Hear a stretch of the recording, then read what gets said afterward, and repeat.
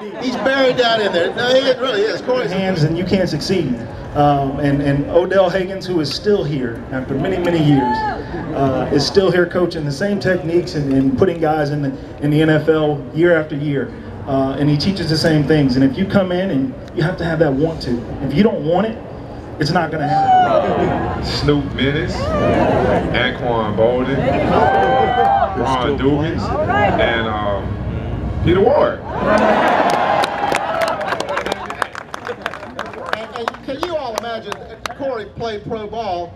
There are a lot of NFL teams that do not line up with that in practice. Isn't that correct, Corey?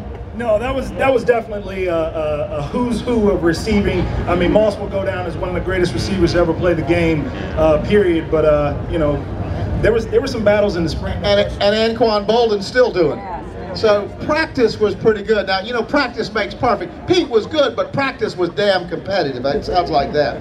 I beat Corey in high school too.